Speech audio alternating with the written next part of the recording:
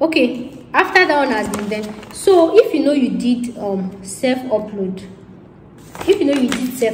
these are the documents you should go with it.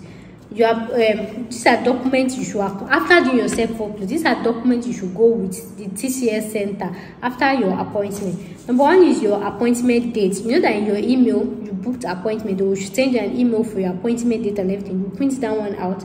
Then the first page of your document checklist, like that one I told you to do, you should download. So you download out the first page of your document checklist, and again your original passport, of course, where they will stamp the visa, and again photocopy. You do the photocopy of your data page, photocopy of all the empty space, not all the empty space, of all the stamped side in your document. Like if you've been to other countries, you do photocopy of the place that they put visa before inside your passport. I hope you understand. You do photocopy of everything and submit it today. Then another to actually go with is go with your original document of just in case.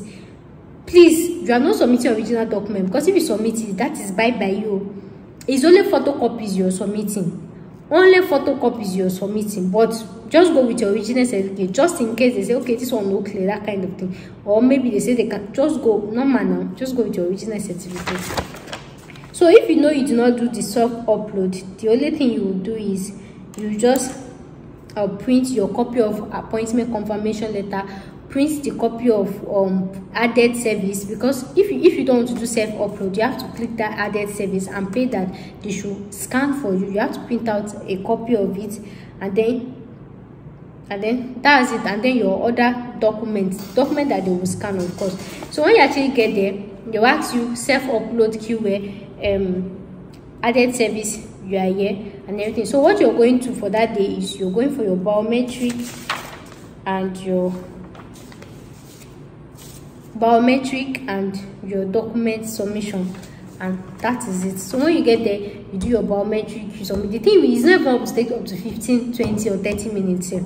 Document submission, do your thumb printing, take your passport photograph, just submit it, and then depending on the type of visa, and of course don't forget your other document though, your visa fee that you paid, make sure you're printing it out.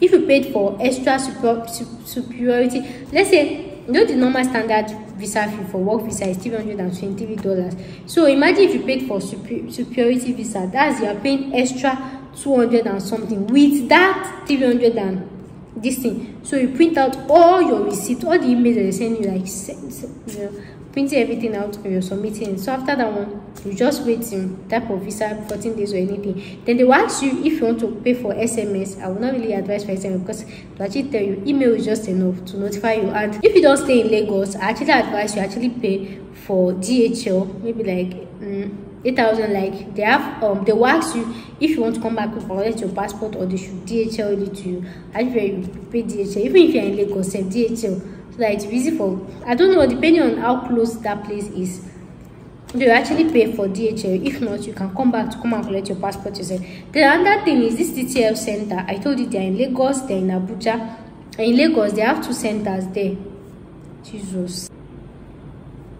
In Lagos, they actually have 2 centers there, which is they have center in Ikeja, they have in Island. In Ikeja is free.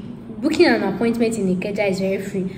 But a limitation to it is the crowd is just too much. It's just too much. So if you're actually running away from the crowd, you don't want too much crowd, you can go to the one in the VI, the Island one. But that one you have to pay like an extra like 55 pounds. So if you know you have 55 pounds to pay and you want something sharp, go to the one in VI. There is no queue, like everything does not take time. But the one in Ikeja, well, that's one I go, they push yourself and everything, because it's really very crowded, because of course it's on the mainland. So guys, that will be the end of today's video, and don't forget, make sure you do not staple any of your documents, and any document you're scanning, make sure it comes out in the colored form the way it is, just like so. If your document is black and white, scan it as black and white. This is colored, scan it as colored. And don't forget the format, A4 paper. Whether you're printing marriage certificate or anything, make sure it's A4 paper. Okay. So guys, if you like this video, of course, make sure to click the subscribe button, and I'll see you in my next video. Thanks for watching. Bye.